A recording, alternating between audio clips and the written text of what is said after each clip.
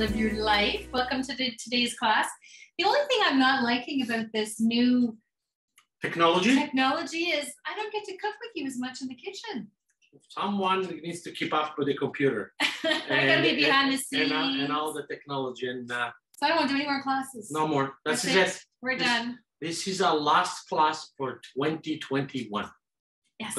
Yeah, it is. I was going to say 2022, but that's kind of overextending it maybe a bit. Maybe 2022 also. Who knows? Yeah. So anyway, we are Dario and Anita with oliveyourlife.org.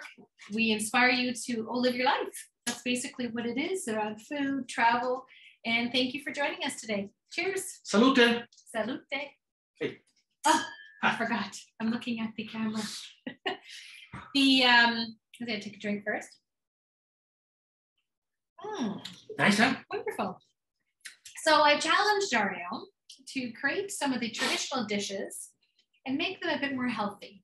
And that's kind of the series that we're rolling out over the next few months. Again, this is going to be the last class for this year until next year. We'll see what happens. But there's quite a few recipes out there that if we can make these little tweaks here and there, we can create them to be a little bit healthier. And I think with the one thing with this dish is, tell me if I'm wrong, can you make it in advance? Definitely. This is the best thing about this. I call this one the perfect versatile Christmas Eve or any private event. If you have a Super Bowl party, if you go to an event, you want to bring something. Is your Mediterranean casserole. Okay, so it's Mediterranean pasticcio? Pasticcio. Did I say it right? Pasticcio. Not to confuse with the pastizzi, which is the Greek one. Oh. Yeah, the Greek always have their own pastizzi, it's almost the same. This one is our Italian version of the pasticcio, which we're gonna have pasta with that, and we're gonna try to make different type of. It's kind of a different. It's the Mediterranean meet North America, or meet the fall or the winter in Canada. Yeah. Well, I'm so excited because, of course, I'm going to be eating this tonight, so I'm very excited. All recipes will be after tomorrow or probably on Monday at oliveyourlife.org, and you'll find this recipe with all the details if you happen to catch this recording afterwards. So, ciao for now. I'm going to take my wine with me. So, pasticcio in a little translation means mess. Okay, if that sounds right. What it is actually your version of a lasagna, which is not in layer and everything is kind of mixed. So if we look at the recipe, we are going to make a tomato sauce base of sausage seasoned with anchovies. What we have done ahead already, we took a butternut squash. Half of the butternut squash we roasted in the oven with a little salt and pepper, touch of maple syrup, a little bit of olive oil, and we roast it in the oven until it's soft. As soon as it's soft, we take it out and we puree, okay? Now, can you add any herbs? Sure. You can add some rosemary, you can add some thyme, you can add absolutely anything you want. But you see, it's nice and puree, and we're gonna keep it on the side because we're gonna make our bechamel. But the bechamel is gonna have, bechamel is basically your creamier version of this dish, which is we're going to make a roux, which is equal part of flour, equal part of butter. We're going to show you, and we're going to infuse some of the roasted butternut squash. Now, because the butternut squash, and we really do believe in nutrition, we really do believe in a healthier way of doing it. What we kept the other half of the butternut squash, what we did, we just juiced it. Okay. We put them in a juicer, but we kept all the pulp. As you know, I need to create a lot of juices through our recipe, as you can see in All Your Life. So what it is basically the pulp and everything of the butternut squash. So you can smell the freshness, the earthiness of the butternut squash, which is going to be also infused. So I'm going to move this one quickly, okay? And I'll show you what we already prepared. We have the roasted pepper here. So what we done with the roasted pepper, okay? And I'm gonna show you very, very quickly. We roast them, we peel them, okay? And now we're gonna quickly season them because we wanted to marinate a little bit, okay? So how are we gonna marinate it? Very simple. We're gonna add a little bit of salt, okay? We're gonna add a little bit of fresh ground black pepper. And then what we have a combination of fresh herbs. So what we have here, we have half of the parsley, just the leaf, which we are gonna break with our hand. We are not gonna chop it, okay? We don't believe in chopping the fresh leaf of the parsley. That's all the nutrition are here. So we just keep it like that, just half of the parsley. The other half of the parsley we can use for something else, okay? And we're gonna keep it on the side. And then also we're gonna put a little bit of fresh basil. Again, basil leaf, okay? Fresh basil leaf right here. Okay, right now, this time of the year, the basil, you know, that's why sometimes it's good to have your own garden of fresh basil. It's a little too large. We have our own garden and in the summertime, and we feast on basil, fresh herbs, and vegetable than we have on our own garden. So again, nothing else, salt, pepper, okay? And now we're gonna add a little bit of olive oil. Can you add a little bit of garlic? Sure you can, but I'm not gonna add it, and I'll tell you why. There is a very specific reason why I'm not adding the garlic, because the garlic is gonna be part of many of the other ingredients. So I really do not want to overcomplicate this dish. Okay, so here we go. We have our squash ready. We have our roasted pepper marinated. Also here we have our zucchini and our eggplant. We cut in small little dice. We saute in a hot skillet with a little bit of olive oil, just olive oil, salt and pepper. And then once they have this beautiful color that you see over here, we drain them and we put them on a paper towel to remove all the excess fat, okay? So basically when we are looking at our mise en place, as we call it, we are almost there. So as you can see, we have our squash already roasted, we have our squash juice, we have our pepper, and we have our vegetable, okay? But the most important thing now is talking about the condiments. The condiments, then they are part or the big part of this dish. And this is gonna be something maybe a little bit different than potentially you're used to, okay? So let's start with our tomato sauce, okay? Our base sauce, one of our base sauce of this dish. So I have a hot skillet here, and I'm gonna make sure the skillet gets really hot, okay? I have some garlic cloves, okay? I'm gonna probably use 1 head of garlic cloves. As you can see, I removed, see the little part of it there? That's the green germs that we want to remove, because if you don't remove it, it will make our sauce really, really bitter and too strong, okay? We don't want the strength of the garlic. We want the flavor of the garlic, which is very, very important.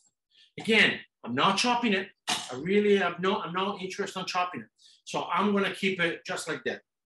I got the onions here, which they are finely diced. And then I'm gonna have my seasoning here of the anchovies. The anchovies here are the element of seasoning. I have a question. What is the question? Now, the garlic looks like you were slicing it. Yes. So is there a difference between slicing and Yes. chopping, and why, to me, it looks the same? Well, we want to, like we said, keep the essence of the garlic. As soon as we are chopping the garlic, what happened? All the nutrients of the garlic, they are gonna be remaining on the bottom of the cutting board. Didn't you do the exact same thing in what you just did there? That was what their question was. No.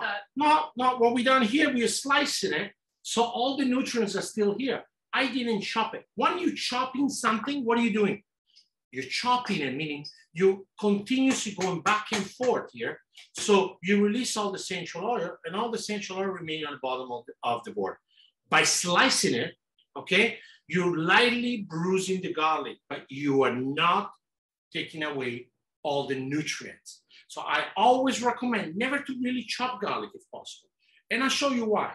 So I have a skillet here. I also say do not, they're asking about the press, the garlic press. Do not use the garlic press? I do not recommend garlic press. Maybe they're good for many things. I mean, the only good thing about the garlic press, you know what it is that maybe a little bit faster. But and maybe your hands don't smell. But to me, the nutrients of a good product is very important. So I'm gonna have some fillet of anchovies. And that is the first thing I'm adding here, okay? Watch this. So I wanna make sure the anchovies are perfectly cooking, okay? The next thing I'm gonna add, I'm gonna start adding the sausages. So now this is garlic sausage, okay? What we're gonna do with the garlic sausage, we want to make sure they have lots of fat already, so we don't want to add any more unless it's needed. I removed the casing, okay? So basically we have just the ground part of the garlic sauce. So as you can see, the garlic is breaking down. It's becoming a little bit of a pulp, okay? And this is where we're creating that so-called foundation, okay? I wanna make sure that I'm breaking everything. And you can see the garlic sausage release some of their fat. So basically what we're doing is called rendering. We're rendering all the fat, okay? Break it down nicely. And as you notice, I haven't put the garlic, I haven't put the onions yet. Why? Because otherwise, if I would have put it first, I would have burned it, okay? And I'm not interested in doing that. So here we go. Now at this time, as you can see, there is very little fat, okay? The only fat I'm gonna have is just sufficient to add my garlic. And of course, it's sufficient to add my onions. Again, the onions are super finely diced. And now we're just gonna let everything come in together, okay?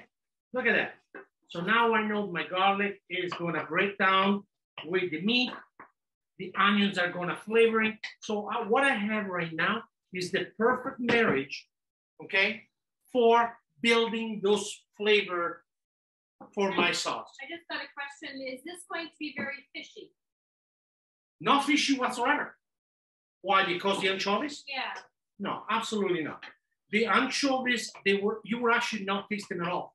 In many savory, in many meat actually recipe, you actually use anchovies to upbeat the salt. And why are you doing that? Because it's more of a natural seasoning. Okay. Now, if you use the anchovies on a raw version, yes, you might taste it. But I really put 2 fillets of anchovies here. So what's going to happen? They're really going to break right down, and they are just going to give me the seasoning necessary. Now, are we saying that that's going to be just sufficient? Probably not. But we're going to taste it. We're going to check it all out. But definitely, it's not going to be fishy whatsoever. Okay, so we're going to let's make sure that our onions, our garlic, and our meat is cooking properly. Over here, I do have our homemade preserva, okay? Or, oh my goodness, I'm gonna need some muscle here. Maybe I need to call Anita. There we go. So this is our preserved tomato, which we do every year, okay? It's part of our gardening, okay? Tomato, they have just been lightly blanched first, okay? And quickly cooked to pick out some of the sweetness, and then jarred with a little bit of basil. Okay, so at this point in time, I got a little bit of color. Now I'm gonna deglaze it. What I'm gonna do, I'm gonna enhance that flavor that I'm looking for the meat. I'm gonna clean those bottom pieces. I'm gonna add some white wine. And what is the purpose of the white wine? Because many people are asking me, why would you add white wine right now? This is a very, very good question. It's like when you're making a roast, the bottom bits is on the bottom of the pan, they need to be completely absorbed by the acidity of the wine. And that's what is happening. So we basically clean the bottom of the pan. The wine has got some acidity. We're using a white wine. Would I recommend a red wine? Probably not, because there is too much high tannin into the wine. But as I'm adding this wine over here, I'm gonna add a certain level of acidity. I clean all the beautiful bits on the bottom of the pan. And now I'm gonna let all the alcohol evaporate. That's a very important step. If the alcohol has not evaporated, what's going to happen? Your tomato sauce will taste of wine. And that's not what you want.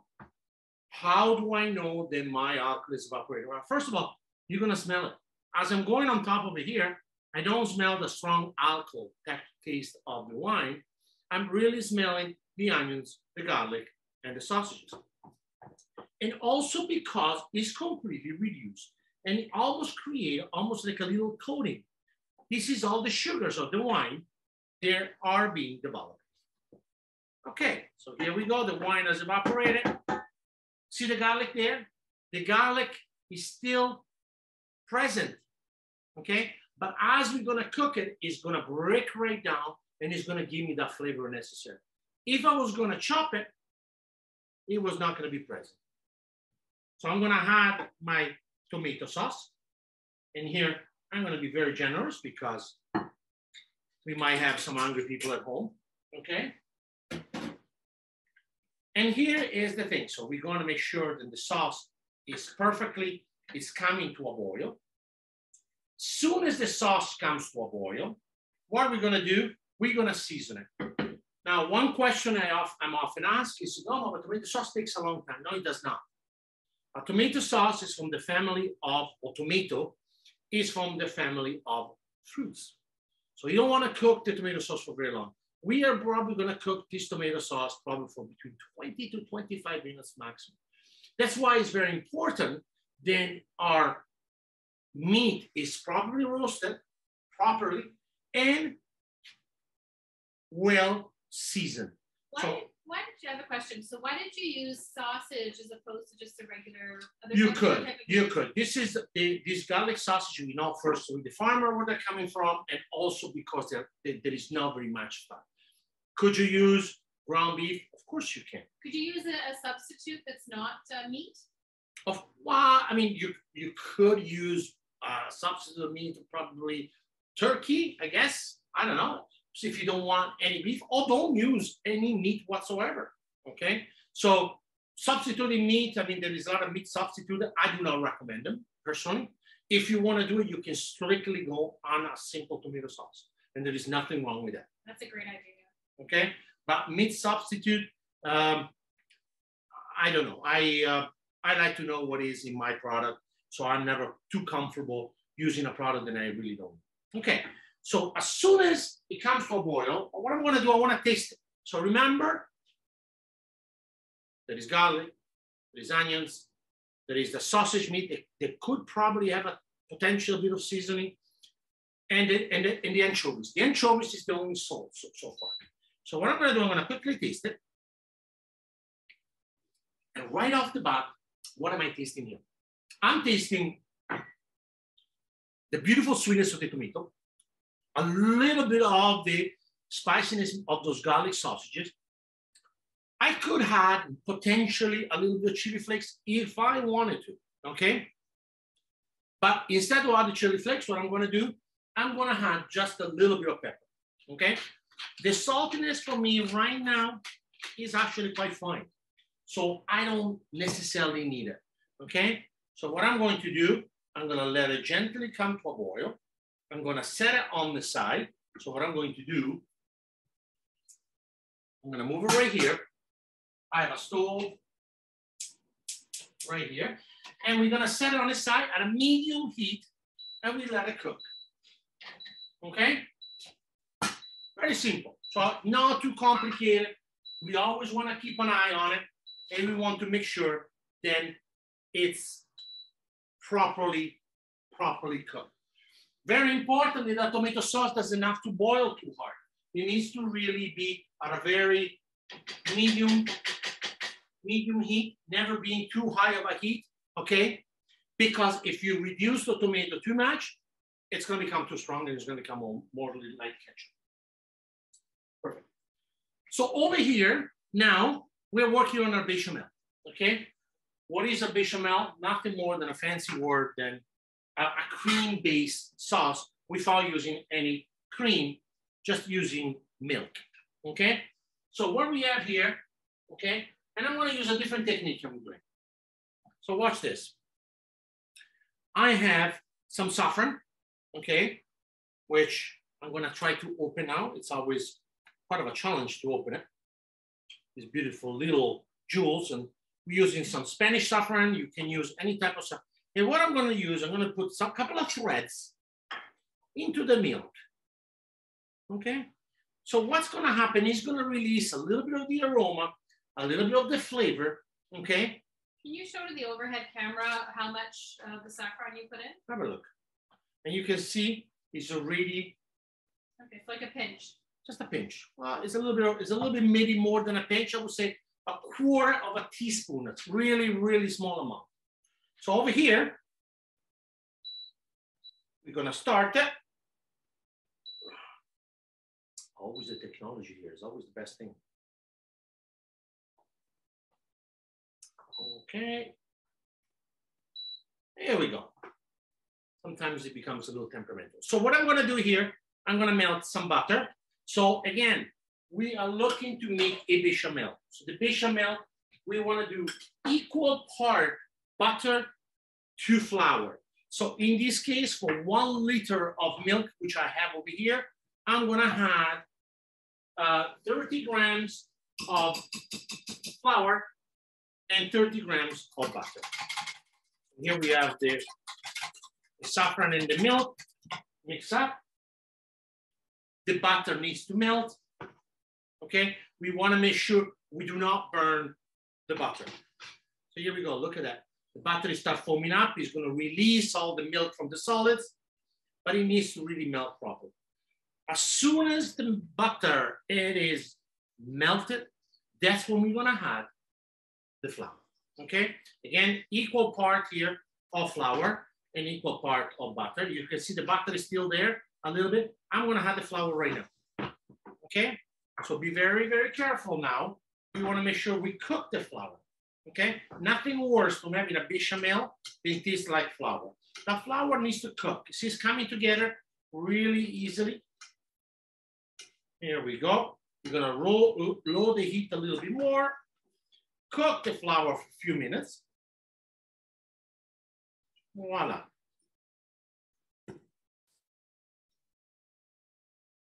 You want to make sure that it's completely all cooked. Really takes a few minutes. Perfect. So as soon as the bechamel, we're gonna start adding the milk, okay? So we're gonna add a little bit of the milk at a time. The milk then is being infused with the saffron, okay? But we haven't seasoned it yet, okay? So we're gonna add the milk. We're gonna wait until the milk and the mixture comes to a boil. Now, there are 2 ways to do it. I'm gonna remember to turn my tomato sauce. Remember, you have to be able to multitask. That's why it's good to make this tomato sauce ahead of the game, okay? Now, here's the important part. When you do a bechamel, the most important thing is to make sure that you don't have any lumps whatsoever, okay? So I'm gonna add my milk. I see it in it all at once. What's the secret to no lumps? Make sure you mix it properly, okay?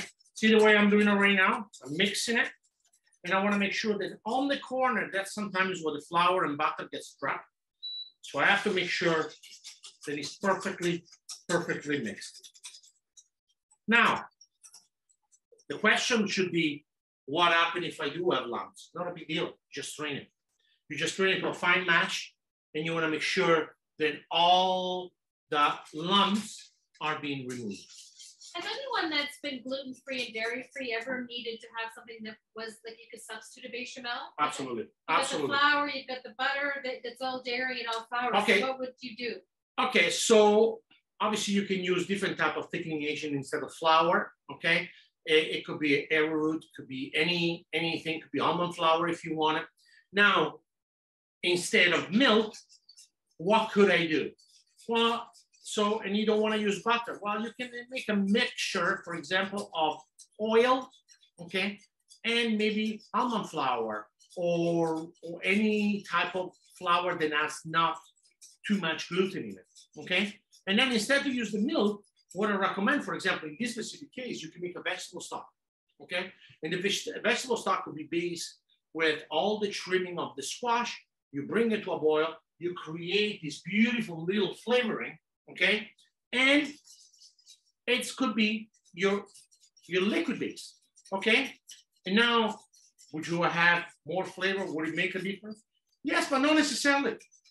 Because I actually think using the liquid of the squash, it will actually be a little bit more flavorful and obviously a little bit more healthy.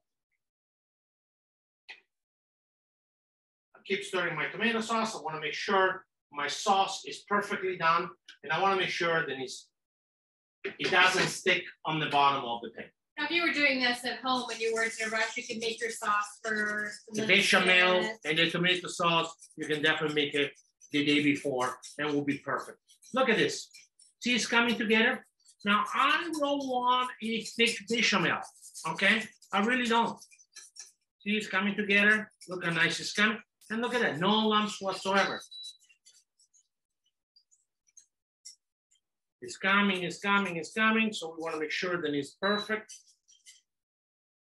So are you waiting for it to thicken? And as you can see, it's thickening already. Can you see it's thickening? And as you can see, it's thickening to a point that has absolutely zero lump. It's so shiny and perfect, okay? But I want to make sure that also gives me the perfect little base, okay? I have a question here. What is the consistency similar to?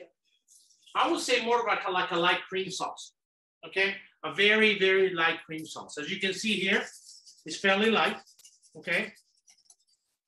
Very, then it coats on the back of your spoon. And I will show you in a second, as soon as the sauce is done, what the consistency I'm looking for.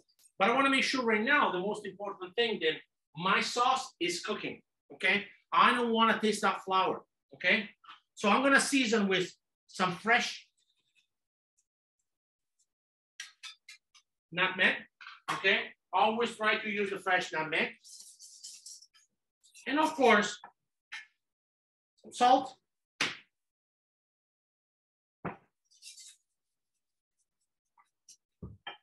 And potentially small amount of black pepper, okay? So look at that consistency. It's very much like a cream sauce, fairly light. I think what's so great about this recipe is that you can make it in advance, you know? That is the best thing. I love recipes like that.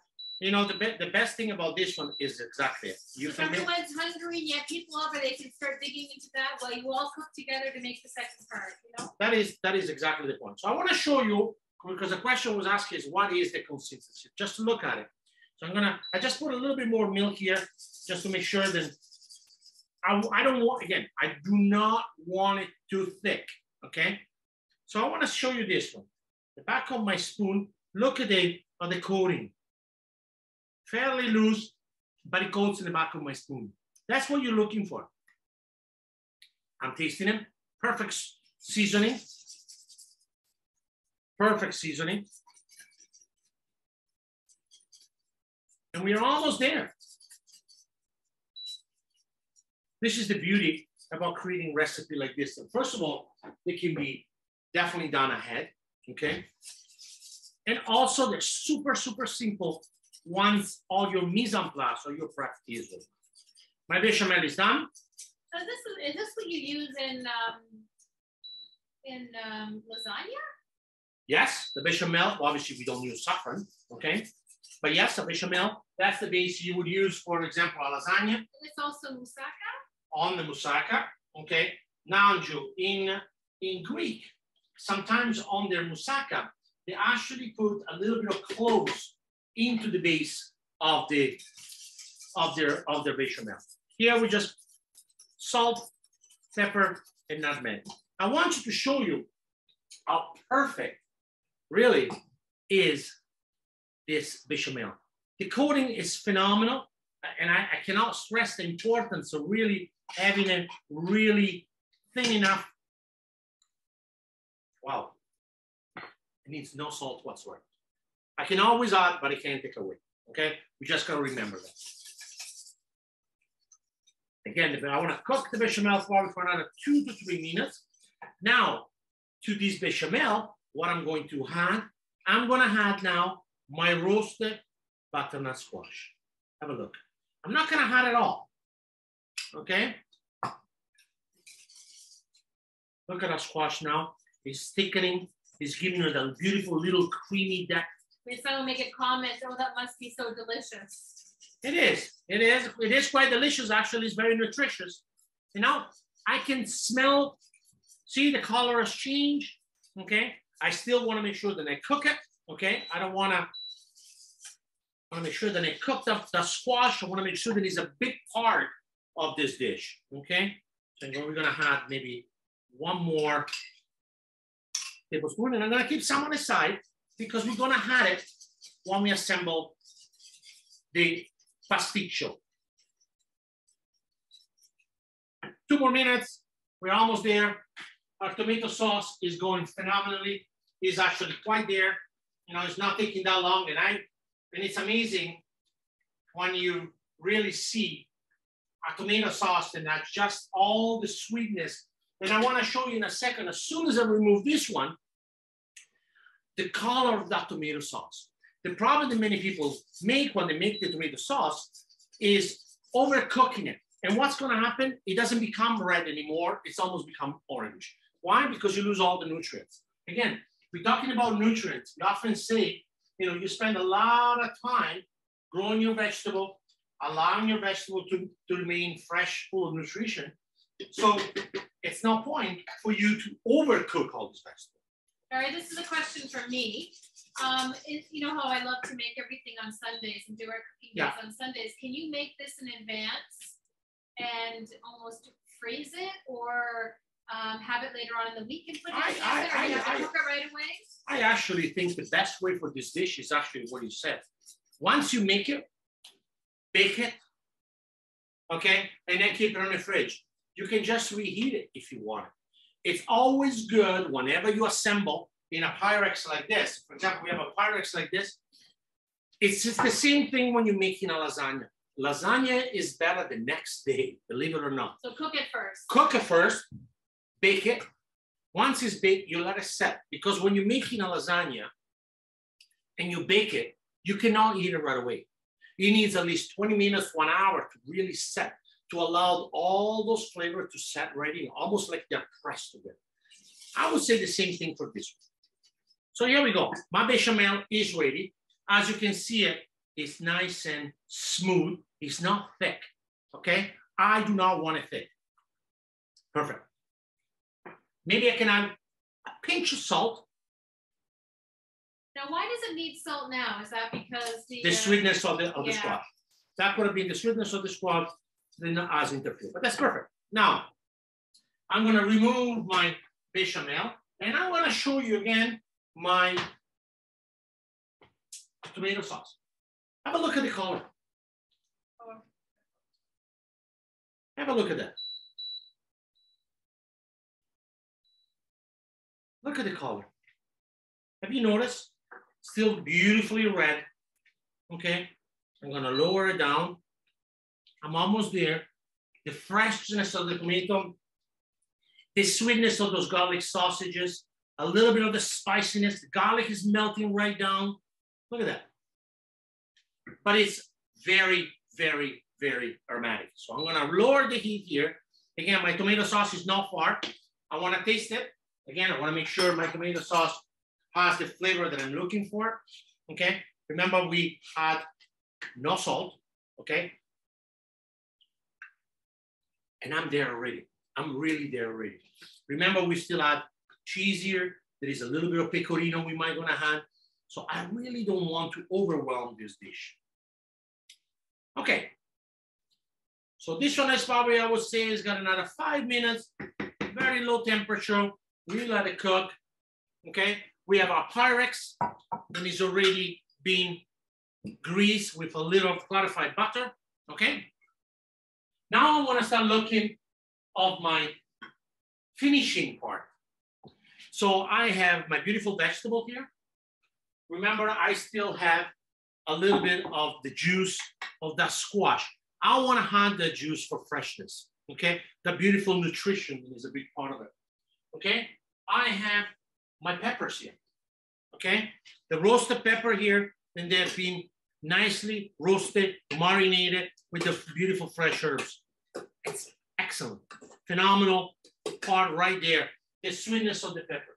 And then I have, again, my parsley, my basil to really dress my, my pasta again. And of course, the most important part is the pasta, okay? So let's look at that. So pasta we're using today is called mezze maniche. Mezze maniche translated is half a sleeves, okay? So basically we're using, it's almost like a rigatone, okay? Here we go, I'm gonna show you in a second. See, like a rigatone. And we just cooked it in salted boiling water for probably a quarter of the time that normally would take. So let's say this pasta on that box will tell you it takes 17 minutes to cook. Well, we cook it for 14 minutes. We did not cook it all the way. And that is why. So here's the pasta. We partially cooked it, okay? And it still got a lot of the bite of al dente. And the reason why is because I don't know, the pasta is going to go back and cook in the oven. It's going to bake in the oven with the tomato, with the vegetable, and the pecorino. So we don't want to make sure that we do not overcook. Really, it's probably the worst thing you could do. Have a pasta that is cooked for 17 minutes, and then it's cooked for another 15, 20 minutes in the oven, and then you're going to have what? Puree of pasta. That's not what you're looking for. Okay, so let's look at this. Tomato is almost there. I want to dress this pasta, okay? Partially cooked, okay? Again, probably 13 minutes. If it's a 17 minutes, always check your box. If it tells you 17 minutes, 3 to 4 minutes before you take it out. I'm gonna add my roasted pepper, sorry, my roasted eggplant. We have another question here. How do you get the extra juice from the roasted squash? How do I get the extra juice? What do you mean by that? You did the skin, right? The extra juice in which case, sorry? From the squash, the roasted squash. But you made the second one. Oh, I just juiced it. I just had, there was one squash, half we roasted in the oven, and the other half we just peeled it and we juiced it. It's just pure juice of butternut squash. Is that the question? I think so, yeah.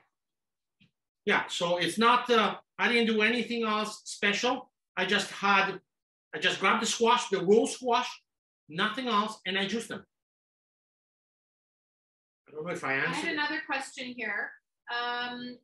The actual squash. Okay. I'm adding the peppers meanwhile. Okay. Yes. Well, I've got to ask this person back. I don't quite understand the special, so I'm just going to ask them back. Okay. So I'm going to add the peppers here.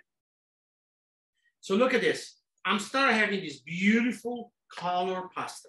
Okay. Could I have, my sauce is done. I'm going to shut it off. Now look at this. At this point in time, I have this beautiful flavor, this color pasta. Then just as it is, it looks pretty good, right? Now, I'm quite excited, okay? Because we are getting to a point of the assemble part. So here is my tomato sauce. I want to taste it one more time. I want to make sure that tomato sauce is just perfect.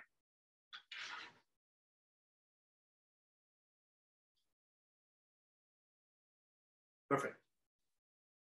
But what perfect means? It's still got a little bit of that sweetness there. It's got a lot of the flavoring still there. It is really good. So what I'm going to add now to this sauce, the sauce is completely off. I'm going to infuse some fresh basil.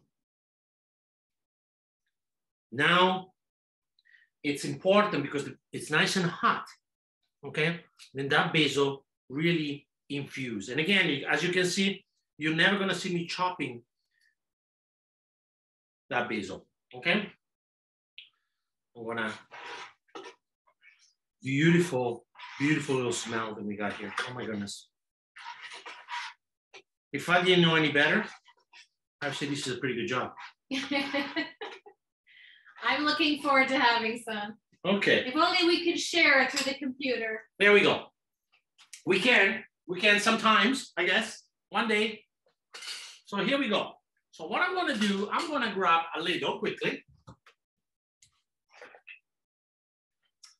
And I'm gonna start assembling. So the first element I'm gonna have is this beautiful tomato sauce. And it's gonna coat it. And I'm not gonna have it all, guys, okay? Here we go. Just like that. I'm gonna go grab my béchamel, which is right here. Look at my beautiful béchamel. It's nice and yellow, luscious, delicious. Again, if I didn't know any better, I think I've done a pretty good job. I'm gonna mix that tomato. Oh, look at that. Smells delicious, absolutely delicious. Now, what I'm going to do, I'm going to add the béchamel into the sauce. Look at that. And again, we're gonna coat everything nicely. Now, you're probably gonna ask me, say, okay, Dario, but so what happened to the juice of squash? And what was the purpose of it? If you're patient now, I will show you. So I'm gonna stop this baby. It's still talking. Look at this, nice and creamy. So we're gonna add to that a little bit of that juice, raw juice of squash. Now, why am I adding it down? Because I want to make sure that flavoring, the moisture, the raw flavor of that squash is present. And also because the fatness of the bechamel, okay, it will be much, much lighter because the juices, the sweetness of the raw juice of the squash would actually really some of the flavoring. Now,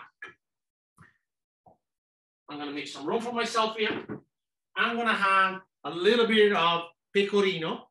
You can use Tuscan, this is Tuscan pecorino. You can use pecorino romano. You can use Parmigiano. Now, we had our Stone Town cheese today. What would you use with theirs? I would definitely use my favorite. It's called the Grand Trunk. Yeah. It's almost like a Gruyere, phenomenal cheese. Now you look at this. It's really coming together. All those flavors are really coming. The pasta's coating deliciously. Okay? But if I'm gonna do it like this, chances are it might still be a little bit dry. So what I'm going to do is this. I'm gonna remove this one for a second. I'm gonna bring my Pyrex down again, and I'm gonna build it almost like I would do a lasagna, okay? So I'm gonna put a little bit of bechamel on the bottom, okay, just like that. I'm gonna take some of the tomato sauce, flavor with a beautiful basil, with a beautiful brown sausage meat, just like that. I'm gonna allow it to kind of marry nicely, just exactly the same way you would making a bechamel. Now, I'm gonna have my pasta. Look at that. I don't know about you guys, but this is looking pretty good to me. Beautiful vegetable. All those nice flavors are coming together. I'm salivating. I am too. And normally I don't when I'm cooking like that. So now I want to make sure that it's perfectly disposed. I have someone asking here, can you use different kinds of pasta? And also, is there gluten-free pasta? Of course. You can definitely use any type of pasta. You can definitely use a gluten-free pasta. Are different size pastas? I would not recommend, for example, a spaghetto. Okay, you don't want a short pasta. You want a pasta. You don't want a long pasta. You want a pasta that is fairly long, okay? You want a pasta that has got a little bit more of a... So you do want a long pasta? Sorry, a short pasta. Okay. Sorry, am I confusing you guys enough? No, definitely not a spaghetti, a fettuccine. I would not recommend that. Again, more sauce. And you know the best thing? Look at this. We have leftover. And you know leftover? Leftover is the best part of it. So we're gonna make sure we make it properly, nicely. I can actually, believe it or not, what I'm smelling right now is this beautiful, fresh, raw butternut squash. You see the sauce is still present, is not completely dry. Nothing worse than having a dry lasagna or a dry pasta al forno or definitely a dry pasticcio. Then to finish it up, of course, we're gonna have some beautiful pecorino.